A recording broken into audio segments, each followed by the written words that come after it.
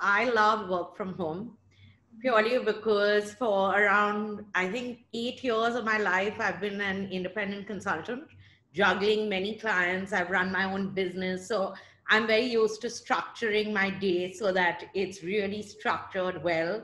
I also think you can be far more productive sitting at home because you can balance out what needs to be done at home and you can do your work and you don't feel like, oh, I have to rush back to get something done at home. But I think that's also by virtue of me having done this for so long before I had joined Hyatt. So in between my work with agencies as in Genesis and IPAN and all, where we worked in office, and then running a restaurant and being an independent consultant, and then again going back to an office, I've been able to adjust really well. And I think what we did very well is that every morning we used to have a leadership, and we still have a leadership team meeting on Zoom. So you actually end up, I keep telling everyone, I end up talking to more people than I was talking to when I was going into office, because we were all doing our own work then, but every morning we do this meeting now, and it's been happening for 100 days. I think some of us might be a little fed up of seeing each other's faces now, but we do it. But that also brings in a little structure, right? And it makes you feel like the team is together, rallying through what is happening, because it is a very difficult situation. And so I think my ease is more because I've done it before. So I found it very easy to structure it again like that. And ours, so I work with the Zurich office and the Chicago office. So ours are anyway a little stretched. But I do agree that when you're at home, and also because it's a crisis period right now, there's like, it's not like at 9 o'clock, it's not that 9 p.m. work finishes. It just carries on and on and on. So that can be a little testing. But again, I'm saying I think it's because of my past way of working from home that I'm used to structuring things myself. So that's work. Thankfully, it's a learning from before, which has helped. But otherwise, I think work has been difficult because you are just, so I've navigated an epidemic crisis before for two other very large clients, but it's just that you feel bad about the situation that is happening in the industry. You don't see when that is going to get better because we really don't know what is happening with this virus. So I wouldn't say it keeps me up at night, but it's definitely a worry, and not just for our industry for sure, because we are so directly impacted by this. And it will have a domino effect across companies, across the industry. And that does play on your mind a little bit. Also, because you don't see the government stepping in quickly enough, you don't know what the next step is going to be. But otherwise, I think it would be more the insomnia than anything else. But there is a constant worry, of course, that you just want things to get back to at least a semblance of normalcy, because the economy is going to tank. It's just the way it is, and it's going to take a while for things to stabilize. So I would say I can't really pinpoint any specific brand who's done a smack up good job about this, because I think everyone's also been reacting as things have been happening, because no one realized when lockdown would kick in, what lockdown will allow, what is going to happen after that. But I think the brands which have handled it best are people, and I think that's something which Hyatt does a lot of, and that's just the way I've always worked. So that was my advice also, and we've done this globally as well, that you talk when there's something to talk about. Do not have knee-jerk reactions. Be as transparent as you possibly can be. And it is a tough situation right now. So there is going to be some negative press, and especially because of the industry we are in and the fact that we have brick and mortar hotels that people come into. This is a communicable disease. There are going to be cases. How do you handle that? And I think as long as you handle things with empathy, and your guests and your colleagues see that there are systems in place, and everyone internally and when we are communicating externally are being open and honest and transparent, and not like trying to fudge facts over here, you will be able to control your messaging. there will always be some criticism, and that is something, even when there is criticism, unless it is incorrect information, you should be able to deal with it through a conversation and dialogue. So I think what is important is that as long as you've been honest, transparent, and you have been wise about don't talk unless there's something to talk about in this situation. I really think that is advisable. I just wanted to say that, so I've handled two crises before, which were epidemics, which was the avian flu crisis for a pharma company and for a chicken production company, which I can talk about, which is KFC, but the other one is confidential one. Yeah. So one was making the vaccine for avian flu. The other was directly affected in the sense that their produce was affected, right? What they are selling.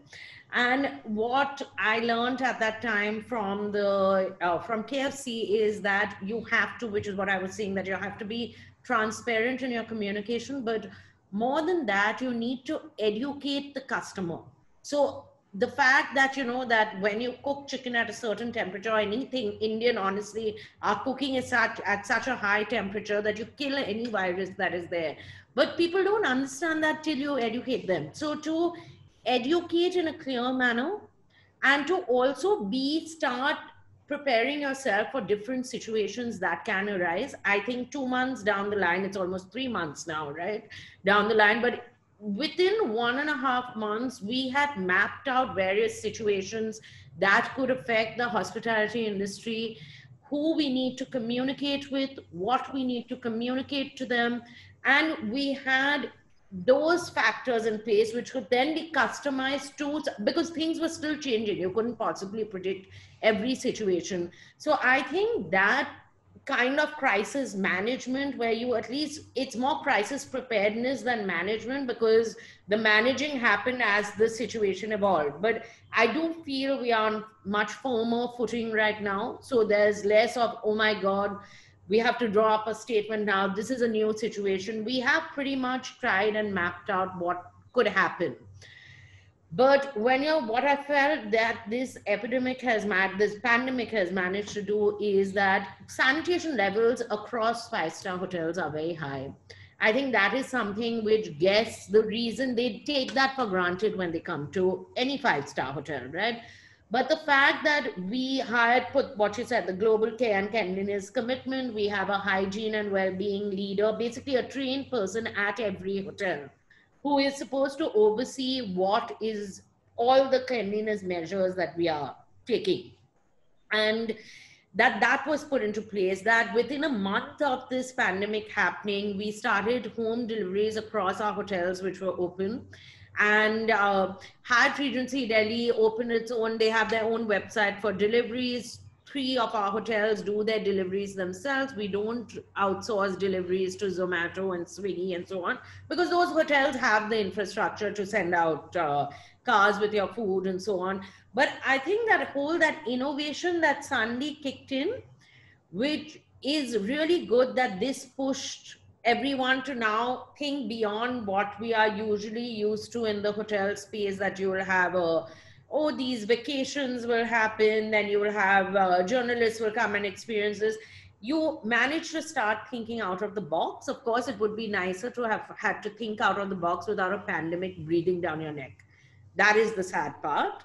But I think we've all innovated, and it's quite interesting to see. Also, there's a lot of positive messaging going out, which is very nice. There is no, unlike in other industries where I've seen one company pulling down another company to show themselves as better, none of that has happened in the hospitality industry. People have bandied together in that sense across the different chains. So I think the learnings are in that, and also the fact that you've just innovated and cleanliness standards are at an all-time high, which is a good thing, because this is a new world now, that where we are going to be and working with doctors. So you don't want people to think they're walking into a hospital, but it's at least luxury, which is very, very safe, for as safe as we can possibly make it for guests.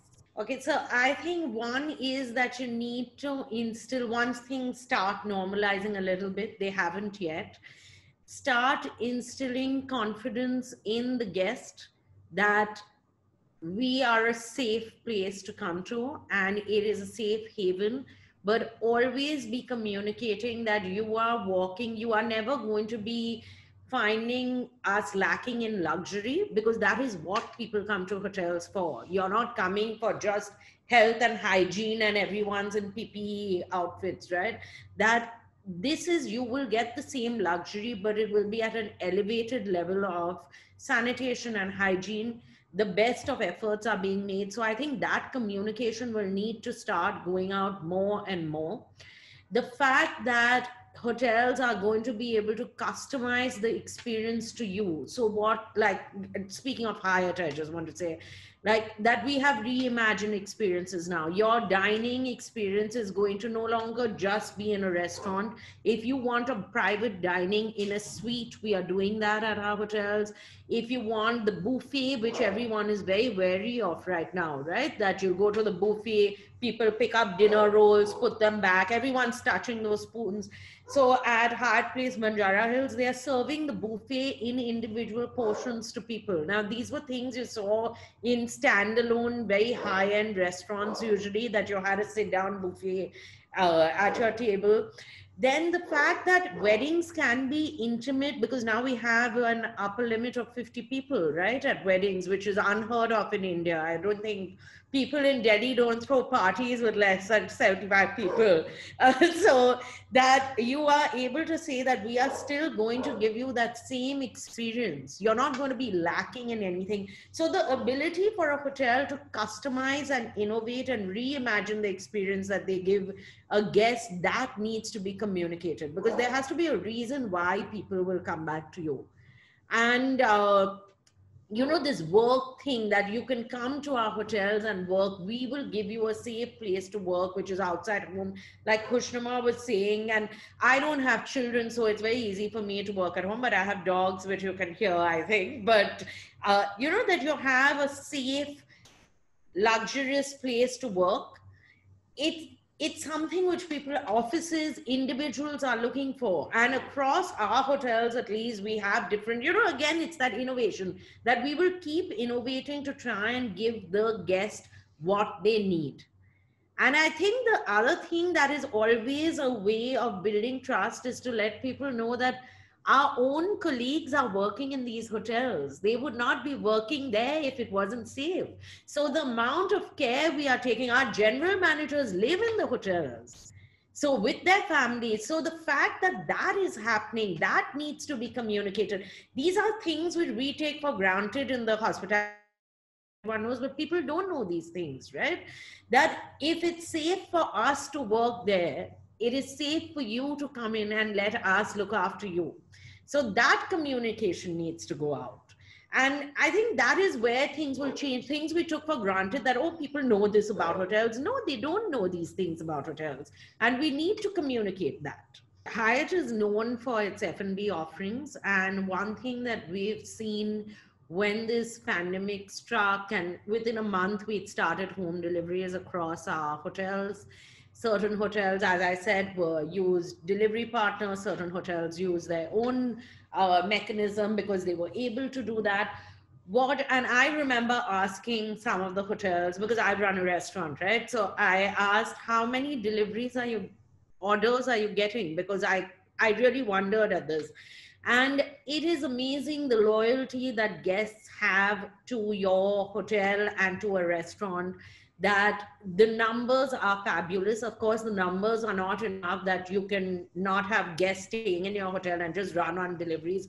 But still, the numbers are fabulous, and people are willing to. So obviously, the prices are not the same as sitting in a 5-star in your hotel and eating the food. But menus have been reworked, they've been customized. Guests also want to, because we have time, like you were saying, what are you doing at home now? People have time to cook. So we have these packages where you can cook at home. So it's a full kit put together by the chef, all the ingredients, and then you do a video call with the chef. So it's personalized to that extent. and he takes you through the entire process. There's a bread making kit which Hyatt Regency Delhi sends. There's Andaz has its own curated menu, but it works when people are wondering, are people ordering? I think the loyalty of guests is so much that they are still ordering. They want to have that food. And I think that second thing, that they know that the hotel will take excessive care to make sure that this is safe, clean, hygiene, the packaging, at least you know that much. That, okay, this is going to be very hygienic food that I am getting from a hotel. There's no two things about it. So people do gravitate towards hotels for fine dining orders, as is being said. And a lot of people are ordering breads. I find it amazing. You know, this thing of ordering breads and ordering bread making kits also, because everyone wants to make sourdough suddenly. But but it is that safety and comfort that a hotel provides you, that people are veering more towards hotels than to standalone restaurants, because they know that a certain standard of hygiene is definitely being maintained over there. I think within 2 months of the pandemic, we have the higher cleanliness commitment that we have. But along with that, while we are working with various medical experts and so on, we have a hygiene and well-being leader, which is a trained manager at each property. But this is something that is going to carry on till whether there's a vaccine or not. So this, which is what I'm saying, I think the pandemic has made us innovate and rethink the way we are going to be serving our guests. Things that which might have happened 6 months down the line have already been implemented now and will be the new norm. This is the way you will go forward. Of course, what this gentleman who's written in has said, that this elevated cleanliness, the cleanliness was always there at five-star hotels. It's now more medically approved, maybe, and it has to follow protocols set down by WHO in regard to this pandemic. But otherwise, the cleanliness levels were always very high. We took it for granted that people knew this. And I think this is where the communication angle comes in, that you need to now start communicating that this is a very clean but luxurious place to come and stay. So that is, I think it's here to stay. I cannot believe any five-star hotel chain is going to 6 months down the line because there's a vaccine, say, and now we are not going to be doing that. I said earlier that you need to, people will come to you because you're getting a safe but luxurious place. So that is why people will come to you. And I think that you definitely should not underplay the safety angle right now. Everyone needs to feel safe, and you need to be safe and not be silly about these things and say, oh my God, don't talk so much about safety. Of course, you need to know that a place is safe, but places like Hyatt, Accor, any of these hotel chains provide you a certain luxury, which is what you want to go there for. And that is going to stay. Also, one thing I wanted to point out, something as small as the cancellation policies, right, at hotels, that customers know, that guests know that no one is trying to please them. Cancellation policies have been extended till end July, and every month that we are seeing this carrying on, it is being extended. It is at a cost to the hotel, but no one is trying to scrimp on making the customer not feel pleased at a time when everyone's like, no one wants to lose money, right, as a guest.